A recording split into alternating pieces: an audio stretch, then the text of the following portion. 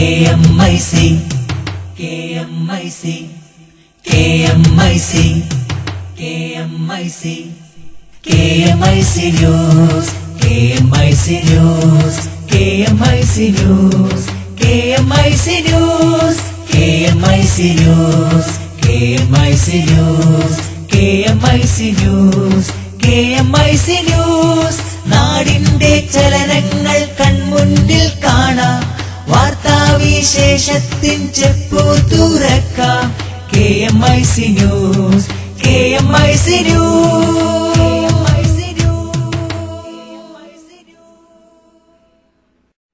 അസ്സലാമു അലൈക്കും വറഹ്മത്തുള്ളാഹി വബറകാതുഹു.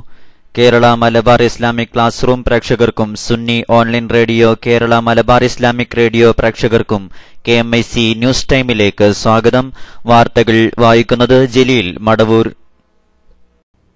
പ്രധാന വാർത്തകൾ. മുജാഹിദ് സമ്മേളനത്തിൽ ജിന്ന് ചികിത്സയും ജിന്ന് ബാധയേൽക്കുന്നവർക്ക് ജിന്ന് ചികിത്സ തന്നെ വേണമെന്ന് ഡോക്ടർ സാക്കിർ നായിക്ക്. മർക്കസ് ചരിത്ര മഹാസംഗമത്തിന് പതാക ഉയർന്നു. ധാർമ്മികതയുടെ കാര്യത്തിൽ മാധ്യമങ്ങൾ നയം രൂപവൽക്കരിക്കണം. മർക്കസ് മാധ്യമ സെമിനാർ. ഡൽഹിയിൽ കൂട്ടമാനഭംഗത്തിനിരയായ യുവതി മരിച്ചു. ഡൽഹിയിൽ കനത്ത സുരക്ഷ, നിരോധനാജ്ഞ. യുവതിയുടെ പോസ്റ്റ്മോർട്ടം പൂർത്തിയായി മൃതദേഹം രാത്രി ഇന്ത്യയിലെത്തിക്കും. VS അച്യുതാനന്ദന്റെ വിശ്വസ്തർ പാർട്ടിക്ക് പുറത്ത്. KMIC ന്യൂസ് ഗസ്റ്റ് ഡെസ്കിൽ ഇന്ന് കോൺഗ്രസ് MLA CP മുഹമ്മദ്. വാർത്തകൾ വിശദമായി. ഡൽഹിയിൽ ഓടുന്ന ബസ്സിൽ കൂട്ടമാനഭംഗത്തിനിരയായ യുവതി ജീവന് വേണ്ടിയുള്ള പോരാട്ടത്തിനൊടുവിൽ മരണത്തിന് കീഴടങ്ങി. രാജ്യത്തിന്റെ പ്രാർത്ഥനയും പ്രതിഷേധങ്ങളും ബാക്കിയാക്കിയാണ് മനുഷ്യ മനസാക്ഷിയെ ഞെട്ടിച്ച പീഡനത്തിനിരയായ യുവതിയെ മരണം കൊണ്ടുപോയത്. വിദഗ്ധ ചികിത്സയ്ക്കായി പ്രവേശിപ്പിച്ച സിംഗപ്പൂരിലെ മൗണ്ട് എലിസബത്ത് ആശുപത്രിയിൽ ഇന്ന് പുലർച്ചെ ഇന്ത്യൻ സമയം 2:15 അന്ത്യം. ജീവന് വേണ്ടി അവസാന നിമിഷം വരെ യുവതി പോരാടിയിരുന്നുവെന്നും എന്നാൽ ശരീരത്തിനേറ്റ ആഘാതം അത്രക്ക് ഭീകരമായിരുന്നുവെന്നും മൗണ്ട് എലിസബത്ത് ആശുപത്രി അധികൃതർ പുറത്തിറക്കിയ കുറിപ്പിൽ പറയുന്നു. ആന്തരാവയവങ്ങളുടെ പ്രവർത്തനം നിലയ്ക്കുകയും ജീവൻ നിലനിർത്താൻ കൃത്രിമ മാർഗങ്ങൾ ഉപയോഗിച്ചുള്ള ശ്രമം പരാജയപ്പെടുകയുമായിരുന്നുവെന്നും യുവതിയെ ചികിത്സ ഡോക്ടർമാർ പറഞ്ഞു. അന്ത്യസമയത്ത് യുവതിയുടെ മാതാപിതാക്കളും ഇന്ത്യൻ ഹൈക്കമ്മീഷൻ ഉദ്യോഗസ്ഥരും സമീപമുണ്ടായിരുന്നതായും മൗണ്ട് എലിസബത്ത് ആശുപത്രി CEO കെൽവിൻ ലോഹ് അറിയിച്ചു.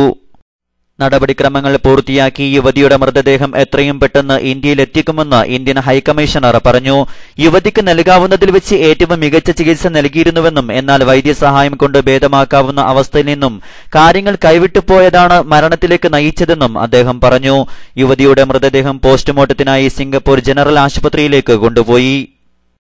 23-കാരിയായ വിദ്യാർത്ഥിനിയുടെ ആരോഗ്യനില ഇന്നലെ തന്നെ അതീവ ഗുരുതരമായിരുന്നു. തലച്ചോറിനേറ്റ ക്ഷതവും ശ്വാസകോശത്തിലെയും അടിവയറ്റിലെയും കടുത്ത അണുബാധയുമാണ് നില കൂടുതൽ വഷളാക്കിയത്. ആന്തരാവയവങ്ങളുടെ പ്രവർത്തനം നിലച്ചതിനെ തുടർന്ന് കൃത്രിമ മാർഗത്തിലൂടെ ജീവൻ നിലനിർത്തുകയായിരുന്നു. യുവതിയുടെ സ്ഥിതി ഗുരുതരമായി തുടർന്ന പശ്ചാത്തലത്തിൽ വ്യാഴാഴ്ച അതിരാവിലെയാണ് വിദഗ്ധ ചികിത്സയ്ക്കായി സിംഗപ്പൂരിലേക്ക് മാറ്റിയത്.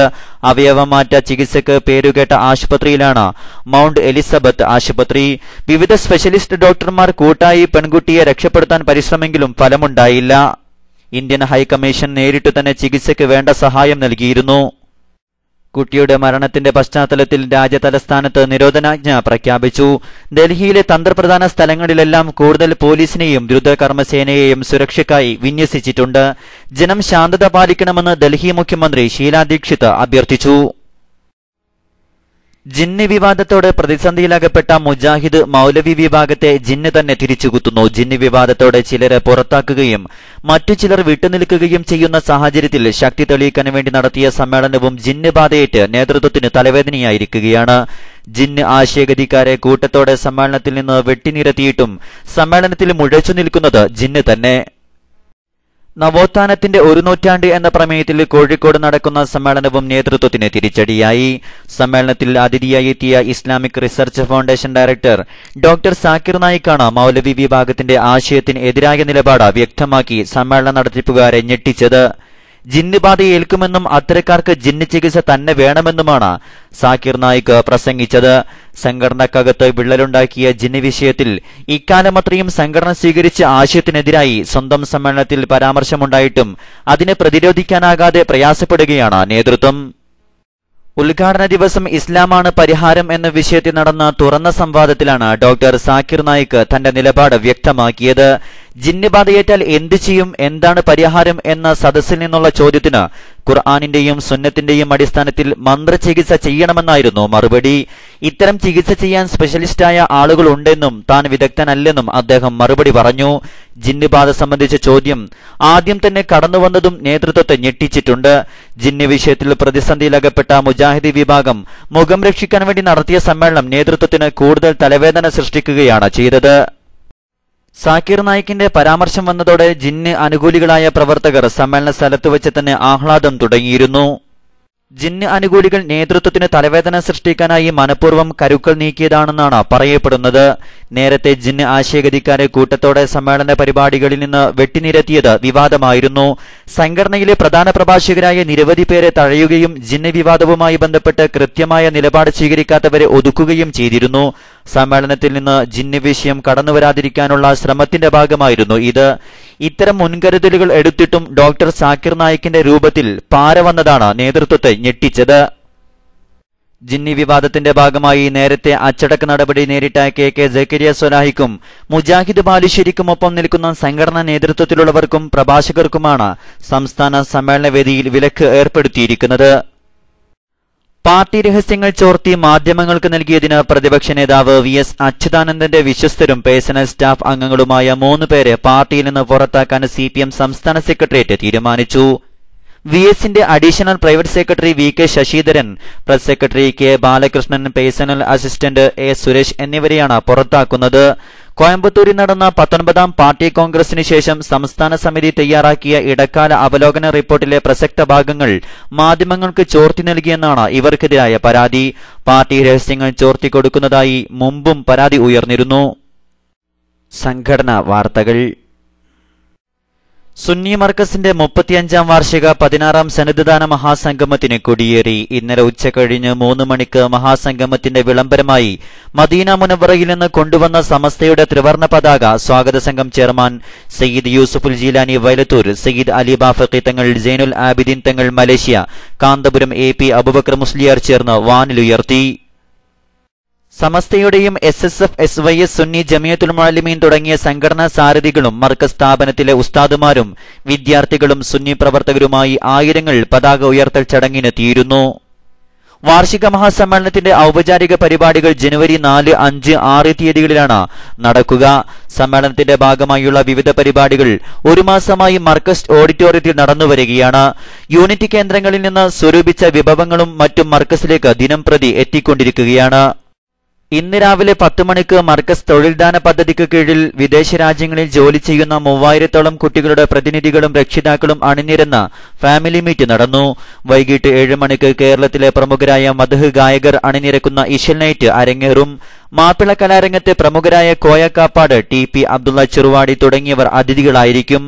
നാളെ രാത്രി 7 മണിക്ക് മതപ്രഭാഷണ പരമ്പര ആരംഭിക്കും. 5 ദിവസം നീണ്ടു നിൽക്കുന്ന പ്രഭാഷണ പരമ്പരയിൽ പ്രമുഖർ പ്രഭാഷണം നടത്തും. ഓരോ ദിവസവും പ്രമുഖ സയ്യിദന്മാരുടെ നേതൃത്വത്തിൽ പ്രാർത്ഥന നടക്കും. തത്സമയം KMIC സംപ്രേഷണം ചെയ്യും. കാരന്തൂർ മർക്കസ് സമ്മേളനത്തിന്റെ ഭാഗമായി സംഘടിപ്പിച്ച വ്യക്തി സ്വകാര്യതയും മാധ്യമ ധാർമ്മികതയും എന്ന പ്രമേയത്തിൽ നടന്ന സെമിനാർ ശ്രദ്ധേയമായി. ഭരണഘടന നൽകുന്ന അവകാശമായ വ്യക്തി സ്വകാര്യതയിലേക്കുള്ള മാധ്യമങ്ങളുടെ കടന്നുകയറ്റം അപകടകരമാണെന്ന് സെമിനാറിൽ പങ്കെടുത്തവർ ചൂണ്ടിക്കാട്ടി. PT റഹീം MLA, TP Nasar, TK Abdul Gafoor, Mustafa എറക്കൽ, KT Hussain, Gafoor Puthuppadi തുടങ്ങിയവർ സംബന്ധിച്ചു. C മുഹമ്മദ് ഫൈസി അധ്യക്ഷത വഹിച്ചു. ഡോക്ടർ അബ്ദുൽ ഹക്കീം അസ്ഹരി സ്വാഗതം പറഞ്ഞു. മാധ്യമപ്രവർത്തകർക്കായി 55,555 രൂപയും പ്രശസ്തി പത്രവും അടങ്ങുന്ന C Hyder Haji Markaz media award ഏർപ്പെടുത്തുമെന്ന് ചടങ്ങിൽ കാന്തപുരം AP അബൂബക്കർ മുസ്ലിയാർ പ്രഖ്യാപിച്ചു.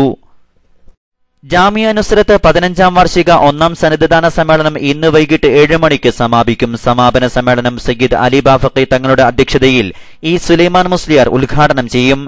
സമസ്ത പ്രസിഡന്റ് താജുൽ ഉലമ സയ്യിദ് അബ്ദുറഹ്മാൻ അൽ ബുഖാരി സനദ്ദാനവും സമസ്ത general secretary Kanthapuram AP Abubakar Musliyar സനദ്ദാന പ്രഭാഷണവും നടത്തും.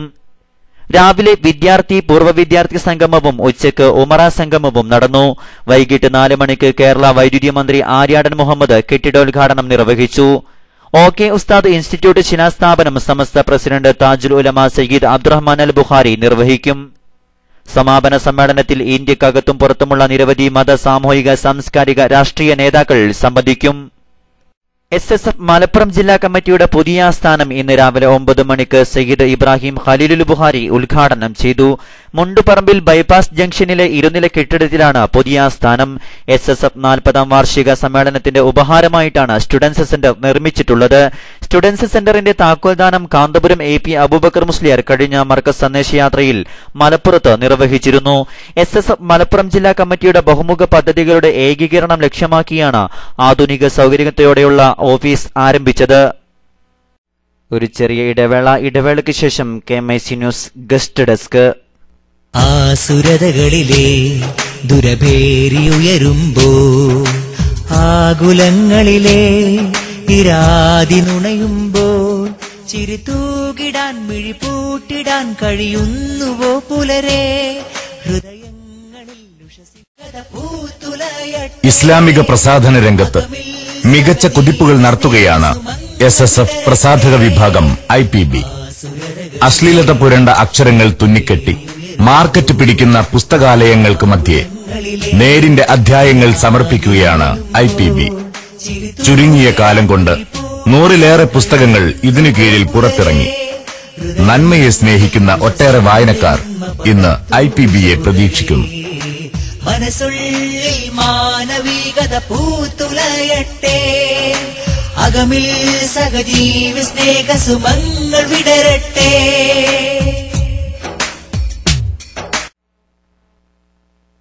Kmic ന്യൂസ് ഗസ്റ്റ് ഡെസ്കിൽ കോൺഗ്രസ് MLA CP മുഹമ്മദ് നമ്മോടൊപ്പം ചേരുന്നു. ബഹുമാന്യനായ MLA CP Muhammad സാഹിബിന് Kmic news guest ഡെസ്കിലേക്ക് സ്വാഗതം. കോൺഗ്രസ് രാഷ്ട്രീയത്തിലെ പ്രഗത്ഭനും 3 തവണ പട്ടാമ്പിയിൽ മത്സരിക്കുകയും തുടർച്ചയായി വിജയിക്കുകയും ചെയ്ത താങ്കളുടെ രാഷ്ട്രീയ പ്രവേശം എങ്ങനെയായിരുന്നു?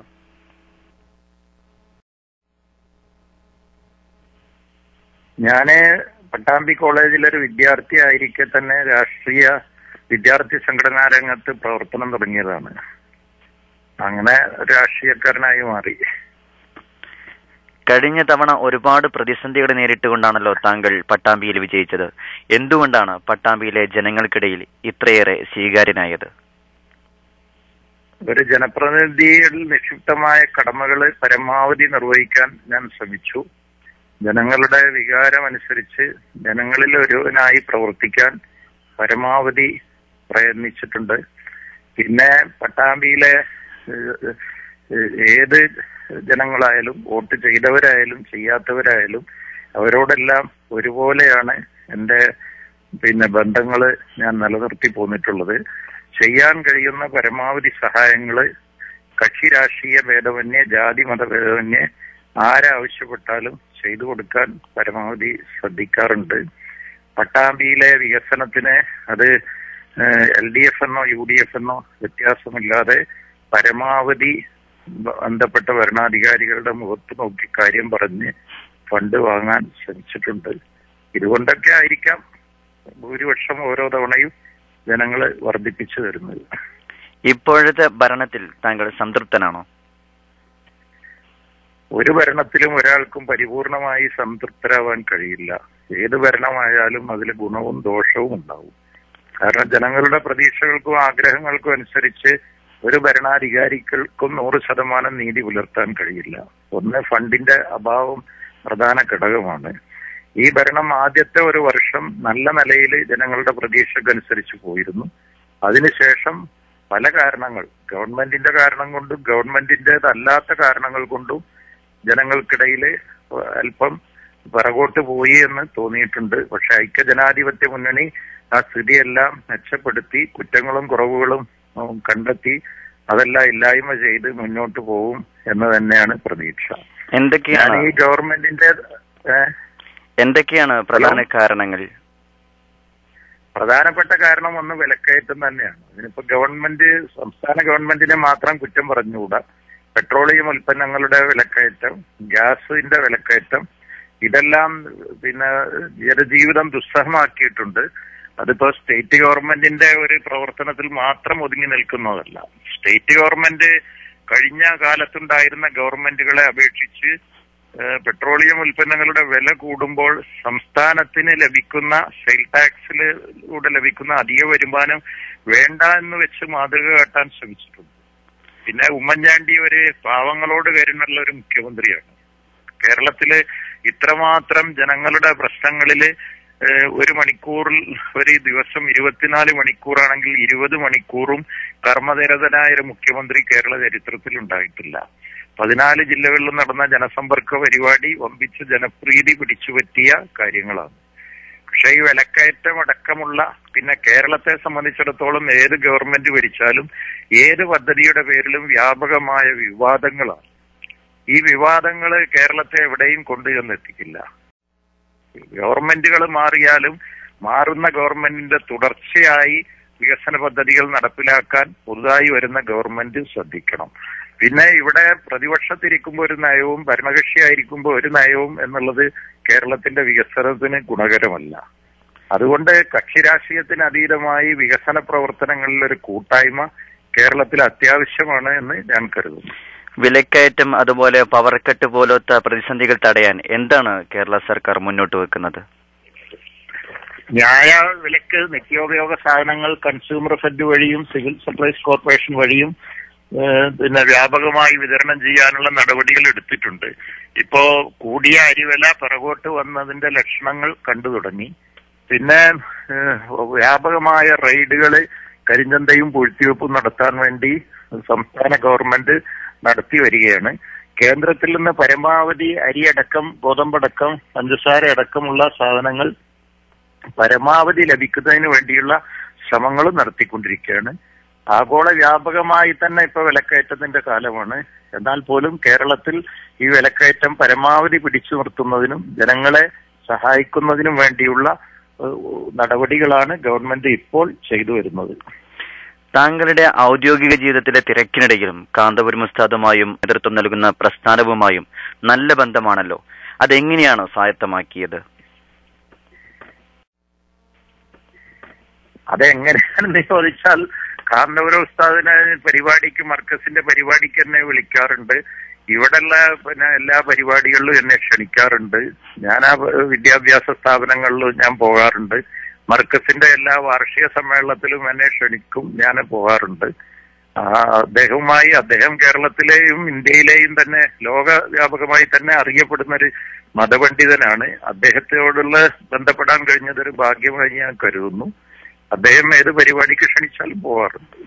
മർക്കസ് മുന്നോട്ട് വെക്കുന്ന വിദ്യാഭ്യാസ മേഖലയിലെ പുരോഗതി, വിശിഷ്യ നോളജ് സിറ്റി, താങ്കളുടെ വീക്ഷണത്തിൽ എങ്ങനെയാണ് വിലയിരുത്തുന്നത്?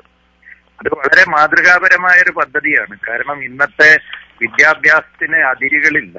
നമ്മുടെ വിരൽത്തുമ്പിൽ ലോകത്തിലെ മുഴുവൻ വിജ്ഞാനങ്ങളും കരഗതമാകുന്ന ഒരു കാലഘട്ടമാണ്.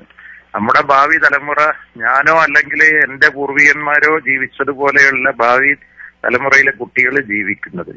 ഇന്ന് അത്രയ്ക്ക് ടെക്നോളജി മുന്നോട്ട് പോയിട്ടുണ്ട്. വിദ്യാഭ്യാസം എന്ന് പറഞ്ഞത് സിലബസിലോ ക്ലാസ് റൂമിലോ അല്ലെങ്കിൽ പരമ്പരാഗതമായ ചില ചിന്താഗതികളിലോ മാത്രം ഒതുങ്ങി നിൽക്കുന്നതല്ല. വിദ്യാഭ്യാസം എന്ന് പറയുന്നത് അതിരുകളില്ലാത്ത ആകാശം പോലെ അത്രയും വിശാലമാണ്. അതുകൊണ്ട് വരാനിരിക്കുന്ന കാലഘട്ടത്തിൽ ആത്മീയവും ഭൗതികവുമായ വിദ്യാഭ്യാസ പ്രക്രിയയുടെ സമുന്നയമാണ് വേണ്ടത്. ഇന്ന് ധാർമ്മികമായി ഏറ്റവും അധപ്പതിച്ച ഒരു സമൂഹമാണ് ലോകത്തിലുള്ളത്. അതുകൊണ്ട് ധാർമ്മിക വിശ്വാസമില്ലാത്ത ഒരു തലമുറ ഉണ്ടായിക്കഴിഞ്ഞാൽ ലോകം തന്നെ നശിക്കും. ബന്ധങ്ങൾക്ക് ഇന്ന് ഒരു വിലയുമില്ല. ബന്ധങ്ങളെ എല്ലാവരും നിരാകരിക്കുകയാണ്. മാതാപിതാക്കന്മാര് തമ്മിലോ സഹോദരന്മാര് തമ്മിലോ അയൽവാസികൾ തമ്മിലോ എന്നുള്ള സാമൂഹ്യമായ വിധത്തിലുള്ള ഒരു ബന്ധവും ഇന്ന് നിലനിൽക്കുന്നില്ല. അപ്പോ ആ ബന്ധങ്ങളെ കൂട്ടിയുറപ്പിക്കുന്ന മനുഷ്യരിലെ കരുണയും ദയയും എല്ലാം വളർത്തിയെടുക്കുന്ന ഒരു ഉത്തമനായ മനുഷ്യൻ ഡിഗ്രി എന്ത് നേടി എന്നുള്ളതിനേക്കാളേറെ അയാൾക്ക് മനുഷ്യത്വമുണ്ടോ എന്നുള്ളതാണ് പ്രധാനം. അത് പ്രദാനം ചെയ്യണമെങ്കിൽ ആത്മീയവും ഭൗതികവുമായ വിദ്യാഭ്യാസത്തെ സമന്വയിപ്പിച്ച് കുട്ടികളെ അത്തരത്തിൽ വളർത്തിക്കൊണ്ടുവരണം. മർക്കസ് സ്ഥാപനങ്ങളിൽ അത്തരത്തിലുള്ള പ്രക്രിയ നടക്കുന്നു എന്നുള്ളത് സന്തോഷകരമാണ്. ഈ അടുത്ത് കഴിഞ്ഞ കേരള യാത്ര അങ്ങയുടെ സാന്നിധ്യം വളരെ ശ്രദ്ധേയമായിരുന്നു. എങ്ങനെ വിലയിരുത്തുന്നു കേരള യാത്രയെ ഓർക്കുമ്പോൾ? കേരള യാത്ര വിജയമായിരുന്നു എന്നാണ് എന്റെ അഭിപ്രായം. പട്ടാമ്പിയിൽ വന്നപ്പോൾ ഞാൻ സ്വീകരണത്തിന് മുൻപന്തിയിലുണ്ടായിരുന്നു. ബാംഗ്ലൂർ അഗ്രഹാര സെൻട്രൽ ജയിലിൽ കഴിയുന്ന അബ്ദുൽ നാസർ മഅദനിയുടെ നീതി നിഷേധം ഇന്ന് ഏറെ ചർച്ച ചെയ്യപ്പെടുന്നു. എന്തു പറയുന്നു അതിനെക്കുറിച്ച്? അബ്ദുൽ നാസർ മദനി എന്നുള്ളതല്ല, ഒരാളോടും മനുഷ്യാവകാശ ലംഘനം നടത്താൻ ആർക്കും അധികാരമില്ല. അബ്ദുൽ നാസർ മദനിയുടെ കേസ് വേറെ, അദ്ദേഹത്തോട് ഇപ്പോൾ കാണിക്കുന്ന മനുഷ്യാവകാശ ലംഘനം വേറെ. അബ്ദുൽ നാസർ മദനി കേസ് കുറ്റം ചെയ്തിട്ടുണ്ടെങ്കിൽ അദ്ദേഹത്തെ പെട്ടെന്ന് വിചാരണ ചെയ്ത് അത് കോടതിയിൽ തെളിയിക്കുകയാണ് വേണ്ടത്. ഒരു ആള് കുറ്റം ചെയ്യുന്നതിന് മുമ്പ് അനിശ്ചിതകാലത്തേക്ക് ജയിലിലടക്കുന്നത് ശരിയല്ല. പക്ഷെ അബ്ദുൽ നാസർ മദനിയുടെ പേരിൽ പലരും രാഷ്ട്രീയമായിട്ടാണ് അതിനെ കാണുന്നത്. 2 തവണയും അബ്ദുൽ നാസർ മദനിയെ തമിഴ്നാട് പോലീസിനും കർണാടക പോലീസിനും പിടിച്ച് കൈമാറിയത് ഇടതുപക്ഷ ഗവൺമെന്റാണ്. അതേ സമയത്ത് ആ തമിഴ്നാടിലെ കേസ് വെറുതെ വിട്ടപ്പോ അബ്ദുൽ നാസർ മദനിയെ സ്വീകരിക്കാൻ മുൻപന്തിയിൽ നിന്നതും ഇടതുപക്ഷമാണ്. MA ബേബിയും കോടിയേരി ബാലകൃഷ്ണനും വന്ന് അദ്ദേഹത്തിന് നൽകിയ സ്വീകരണത്തിൽ മണിക്കൂറുകളാണ് കാത്തിരുന്നത്. ഇതിലെ എന്റെയും പാർട്ടിയുടെയും വീക്ഷണം അബ്ദുൽ നാസർ മദനിക്ക് ആവശ്യമായ ചികിത്സ കൊടുക്കണം, അദ്ദേഹത്തിനെതിരെയുള്ള മനുഷ്യാവകാശ ലംഘനങ്ങൾ അവസാനിപ്പിക്കണം, അദ്ദേഹത്തിന്റെ കേസ് പെട്ടെന്ന് വിചാരണ നടത്തി അതിലെ കോടതി തീരുമാനമെടുക്കണം എന്ന് തന്നെയാണ്. അബ്ദുൽ നാസർ മദനി കോൺഗ്രസിനെ എതിർക്കുന്നു എന്നുള്ളത് കൊണ്ട് അദ്ദേഹത്തോട് കാണിക്കുന്ന മനുഷ്യാവകാശ ലംഘനം ഞങ്ങൾ ആരും ന്യായീകരിക്കുന്നില്ല. രമേശ് ചെന്നിത്തലയും ഉമ്മൻചാണ്ടിയും ഒക്കെ ആ കാര്യം അസന്നിഗ്ധമാണ്. കുറ്റം ആരോപിക്കപ്പെട്ട് കർണാടക പോലീസ് അറസ്റ്റ് ചെയ്യണമെന്ന് ആവശ്യപ്പെടുമ്പോൾ തീർച്ചയായും കേരള സർക്കാരിന് തടഞ്ഞു നിർത്താൻ സാധിക്കില്ല. അപ്പോൾ പിന്നെ പിടിച്ചുകൊടുത്തു എന്ന പ്രയോഗം ശരിയല്ലെന്നാണ് സൂചിപ്പിക്കുന്നത്. പിടിച്ചുകൊടുത്തു എന്നുള്ളതല്ല, സംസ്ഥാന ഗവൺമെന്റിന് അതിനെ സംബന്ധിച്ച് പിടിച്ചു കൊടുക്കുമ്പോൾ തന്നെ പറയാമായിരുന്നു. കൊല്ലങ്ങളോളം ജയിലിൽ കിടന്ന് ഒരുപക്ഷെ അബ്ദുൽ നാസർ മദനിയെ തമിഴ്നാട്ടിലുള്ള കേസിൽ ശിക്ഷിക്കുമായിരുന്നുവെങ്കിൽ അദ്ദേഹത്തിന് കോടതി കൊടുക്കുന്ന തടവ് ശിക്ഷയേക്കാൾ അദ്ദേഹം ജാമ്യ തടവുകാരനായിട്ട് ജയിലിൽ വിചാരണ തടവുകാരനായിട്ട് അനുഭവിക്കേണ്ടി വന്നു. അപ്പൊ അങ്ങനെയുള്ള ഒരാളാണ്. അതുകൊണ്ട് പെട്ടെന്ന് അദ്ദേഹത്തിന്റെ കേസ് നടപടികൾ പൂർത്തിയാക്കണമെന്ന് ഒരു കേരളത്തിലെ ജനിച്ച ഒരാള് എന്നുള്ള നിലയിൽ കേരള ഗവൺമെന്റിന് വ്യവസ്ഥ വെക്കാമായിരുന്നു. പക്ഷെ ഇവിടെ പ്രശ്നം അതല്ല. ഇവിടെ ഇപ്പൊ LDF UDF തമ്മിലുള്ള തർക്കമല്ലത് പ്രശ്നം. ഇത് കാഴ്ചക്കാരായി നോക്കിവന്ന UDFനോടാണ് ഇപ്പോൾ മദനി അറസ്റ്റ് ചെയ്തതിൽ ഇപ്പൊ PTA റഹീം പോയിട്ട് അത് UDF ആണ് ഉത്തരവാദി എന്ന് പ്രസ്താവന പുറപ്പെടുവിച്ചു. അപ്പൊ അറസ്റ്റ് ചെയ്യാൻ ഏൽപ്പിച്ചു കൊടുത്തവർക്ക് ഒരു കുറ്റമല്ല, കണ്ടു നിന്നവർക്കാണ് ഇത് കുറ്റം എന്നുള്ള ശൈലിയിൽ സംസാരിക്കുന്നത് ശരിയല്ല. ഇപ്പോൾ എന്ത് ചെയ്യുന്നു UDF ഭരണകൂടം മദനിയുടെ മോചനത്തിന് വേണ്ടിയിട്ട്? മദനിയുടെ മോചനത്തിന് വേണ്ടിയിട്ട് കർണാടക ഗവൺമെന്റുമായി ചർച്ച ചെയ്യുമെന്ന് മുഖ്യമന്ത്രി പ്രഖ്യാപിച്ചിരിക്കുകയാണ്. ഒരു ഫെഡറൽ സംവിധാനത്തിൽ ഒരു സംസ്ഥാന ഗവൺമെന്റിന് മറ്റൊരു സംസ്ഥാന ഗവൺമെന്റുമായി ഈ കാര്യത്തിൽ തീരുമാനമെടുക്കുന്നതിന് ചില പരിമിതികളുണ്ട്. ആ പരിമിതികൾക്കകത്ത് ഒതുങ്ങി നിന്നുകൊണ്ട് പരമാവധി മദനിയുടെ കേസ് പെട്ടെന്ന് വിചാരണ ചെയ്യുന്നതിനും അദ്ദേഹത്തിനെതിരെ നടത്തുന്ന മനുഷ്യാവകാശ ലംഘനങ്ങൾ ഇല്ലാതാക്കുന്നതിനും സംസ്ഥാന ഗവൺമെന്റ് പരമാവധി ശ്രമിക്കുമെന്നുള്ള കാര്യത്തിൽ ഒരു സംശയവുമില്ല. മദനിയുടെ ആശയങ്ങളോട് യോജിച്ചതുകൊണ്ടല്ല. ഇറ്റാലിയൻ ആഭ്യന്തരമന്ത്രി ഇടപെട്ടപ്പോൾ 2 പേരെ കൊലപ്പെടുത്തിയ മറീനുകൾക്ക് ക്രിസ്മസ് ആഘോഷിക്കാൻ ജാമ്യം ലഭിച്ചു. ഇറ്റലിക്ക് പരിമിതികളില്ല, കേരള സർക്കാരിന് മാത്രമാണോ പരിമിതികൾ?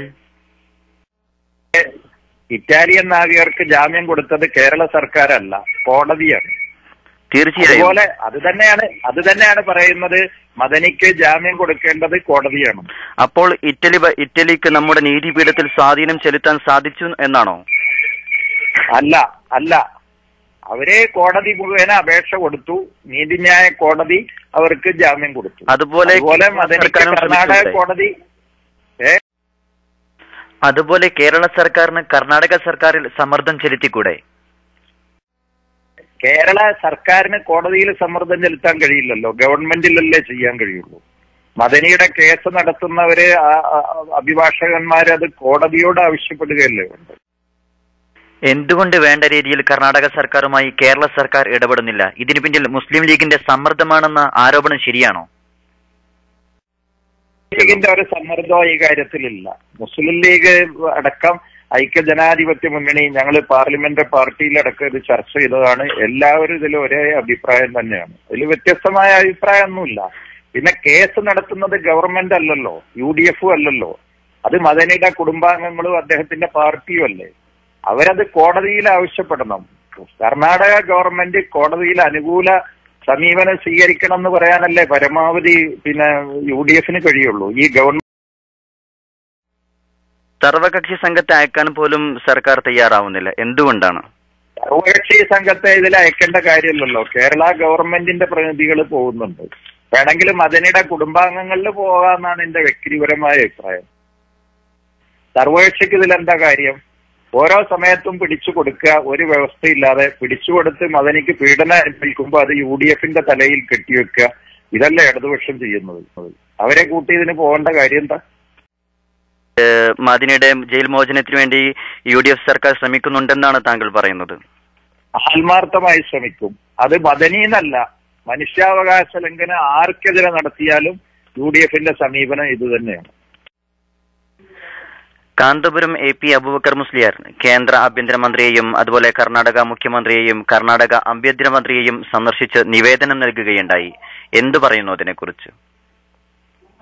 അബ്ദുൽ നാസർ മദനിയുടെ രോഗത്തിന് ആവശ്യമായ ചികിത്സ നൽകുന്നതിനും അദ്ദേഹത്തിനെതിരെയുള്ള മനുഷ്യാവകാശ ലംഘനത്തിനും ഇതിനും കേന്ദ്ര ഗവൺമെന്റിന്റെ ശ്രദ്ധയിൽപ്പെടുത്താനും കർണാടക ഗവൺമെന്റിനെ കൊണ്ട് അദ്ദേഹത്തിന് ആവശ്യമായ ചികിത്സ ഉടനെ നൽകുന്നതിനും ബഹുമാനപ്പെട്ട AP ഉസ്താദ് കേന്ദ്ര ആഭ്യന്തരമന്ത്രിയെ സന്ദർശനം നടത്തിയത് വളരെ നല്ല കാര്യമാണ് എന്നാണ് എനിക്ക് അഭിപ്രായം. ഈ മാസം 31 Kerala state Sunni students federation SSF മദ്യവിൽപ്പന തടയുകയാണ്. എങ്ങനെ പ്രതികരിക്കുന്നു അതിനോട്? മദ്യവിൽപ്പന തടയുന്നത് നല്ലതാണ്. മദ്യത്തിനെതിരായുള്ള പോരാട്ടം കക്ഷി രാഷ്ട്രീയത്തിന് അതീതമായി ജാതി മതഭേദമന്യേ മുഴുവൻ ജനങ്ങളും നടത്തണം. ഇന്ന് ഇന്ത്യയിൽ തന്നെ ഏറ്റവും അധികം മദ്യവിൽപ്പന നടത്തുന്ന സംസ്ഥാനം കേരളമാണ്.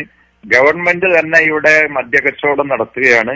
കേരള സ്റ്റേറ്റ് ബ്യൂറേഴ്സ് കോർപ്പറേഷന്റെ മദ്യവിൽപ്പനയുടെ കണക്കെടുത്താൽ ജാതി മതഭേദമന്യേ ഹറാമാണെന്ന് വിശ്വസിക്കുന്ന മുസ്ലിങ്ങളിൽ തന്നെ ഇന്ന് മദ്യപാനം വ്യാപകമായി കൊണ്ടിരിക്കുകയാണ്.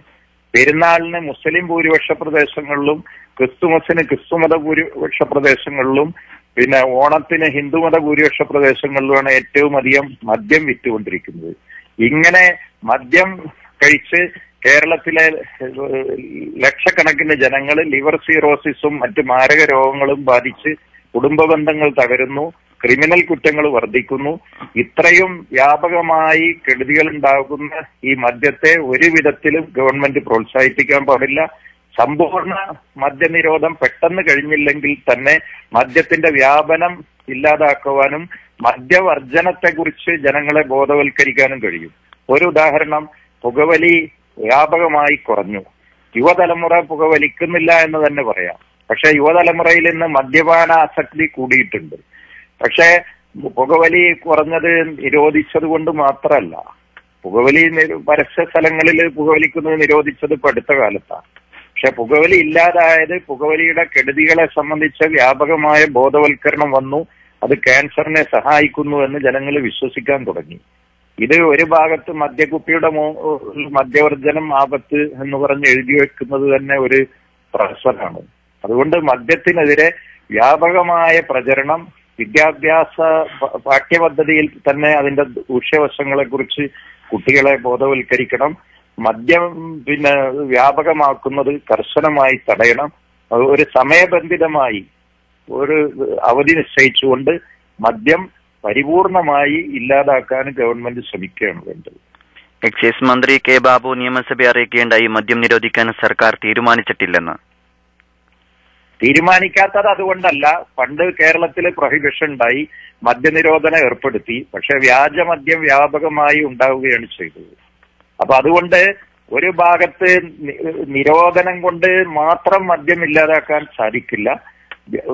മദ്യത്തിന്റെ വ്യാപനം തടയുക, മദ്യവർജനത്തെ കുറിച്ച് ജനങ്ങളെ ബോധവൽക്കരിക്കുക അടക്കമുള്ള പദ്ധതികൾ ആവശ്യമാണ്. ഒരു സമയം നിശ്ചയിച്ച ആ സമയത്തിനുള്ളിൽ പരിപൂർണമായി മദ്യം നിരോധിക്കുന്ന രീതിയിലേക്ക് തയ്യാറെടുപ്പ് നടത്തുക. അങ്ങനെ മദ്യം നിരോധിക്കുകയാണ് നല്ലതെന്നാണ് എനിക്ക് തോന്നുന്നത്. ഈ ഭരണകാലത്ത് UDF ഭരണകാലത്ത് മദ്യം പൂർണ്ണമായ നിരോധന നിലവിൽ വരുമോ? പ്രതീക്ഷയുണ്ടോ? അതിപ്പോഴും എനിക്ക് പറയാൻ കഴിയില്ല. പക്ഷെ അതങ്ങനെ വേണമെന്ന് ആഗ്രഹിക്കുന്ന ഒരാളാണ് ഞാൻ. അതിനുവേണ്ടി UDF-നകത്ത് പറയുന്ന ഒരാളുമാണ്. ആരുടെയും സമ്മർദ്ദം ഇതിന് പിന്നിലുണ്ടെന്ന് കരുതുന്നുണ്ടോ? ആരുടെയും സമ്മർദ്ദമല്ല. പിന്നെ മദ്യം കള്ളു ചെത്തുന്നത് കൊണ്ട് ഒരുപാട് പേര് ജീവിക്കുന്നുണ്ട്. അവർക്കൊക്കെ ജീവിതമാർഗം വേറെ ഗവൺമെന്റ് ഉണ്ടാക്കി കൊടുക്കണം. ബീഡി തൊഴിലാളികള് ലക്ഷക്കണക്കിലുണ്ടായിരുന്നില്ലേ? സിഗരറ്റ് നിർമ്മാണ രംഗത്ത് തൊഴിലാളികൾ ഉണ്ടായിരുന്നില്ലേ? ഒരുപാട് പേരുടെ തൊഴിൽ നഷ്ടപ്പെടുന്നുണ്ടെങ്കിൽ ആയിരങ്ങളുടെ ജീവൻ നഷ്ടപ്പെടുന്നുണ്ട് എന്ന സത്യവും ഗവൺമെന്റിന് അറിയാം. അതുകൊണ്ട് തന്നെയാണ് ഗവൺമെന്റ് ഇതില് കർശനമായ നടപടികൾ തന്നെയാണ് ആവശ്യം. അതായത് SSF ഇങ്ങനെ ഒരു പദ്ധതി പരിപാടി ആവിഷ്കരിച്ചതിനെ ഞാൻ അഭിനന്ദിക്കുന്നു. നന്ദി. KMIC ന്യൂസ് ഗസ്റ്റ് ഡെസ്കിൽ പങ്കെടുത്ത് താങ്കളുടെ വിലപ്പെട്ട സമയം കണ്ടെത്തിയതിന് വളരെ നന്ദി അറിയിക്കുന്നു. ഇങ്ങനെ ഒരു അവസരം തന്നതിന് ഞാനും നന്ദി പ്രകടിപ്പിക്കുന്നു. എല്ലാ പ്രേക്ഷകർക്കും എന്റെ നവവത്സരാശംസകൾ. ഡൽഹിയിൽ കൂട്ടമാനഭംഗത്തിനിരയായ യുവതി മരിച്ചു. ഡൽഹിയിൽ കനത്ത സുരക്ഷ നിരോധനാജ്ഞ. യുവതിയുടെ പോസ്റ്റ്മോർട്ടം പൂർത്തിയായി മൃതദേഹം രാത്രി ഇന്ത്യയിലെത്തിക്കും. അവസാനമായി പ്രധാന വാർത്തകൾ ഒരിക്കൽ കൂടി. മുജാഹിദ് സമ്മേളനത്തിൽ ജിന്ന് ചികിത്സയും. ജിന്ന് ബാധയേൽക്കുന്നവർക്ക് ജിന്ന് ചികിത്സ തന്നെ വേണമെന്ന് ഡോക്ടർ സാക്കിർ നായിക്. മർക്കസ് ചരിത്ര മഹാസംഗമത്തിന് പതാക ഉയർന്നു. ധാർമ്മികതയുടെ കാര്യത്തിൽ മാധ്യമങ്ങൾ നയം രൂപവൽക്കരിക്കണം. മർക്കസ് മാധ്യമ സെമിനാർ. VS അച്യുതാനന്ദന്റെ വിശ്വസ്തർ പാർട്ടിക്ക് പുറത്ത്. ഇതോടെ KMIC ന്യൂസ് ടൈം സമാപിക്കുന്നു. അടുത്ത ന്യൂസ് ബുള്ളറ്റിൻ നാളെ വൈകിട്ട് ഇന്ത്യൻ സമയം 6:30 കേരള മലബാർ ഇസ്ലാമിക് ക്ലാസ് റൂമിൽ. നിങ്ങളുടെ അഭിപ്രായങ്ങളും നിർദ്ദേശങ്ങളും നിങ്ങൾക്ക് ലഭിക്കുന്ന വാർത്തകളും KMIC ന്യൂസ് ടൈമിന് അയക്കുക. അയക്കേണ്ട വിലാസം kmicnewstime@gmail.com. ഏറ്റവും പുതിയ വാർത്തകൾ ലഭിക്കാൻ സന്ദർശിക്കുക www.sunnyonlinenews.com. അസ്സലാമു അലൈക്കും വറഹ്മത്തുള്ളാഹി വബറകാതുഹു.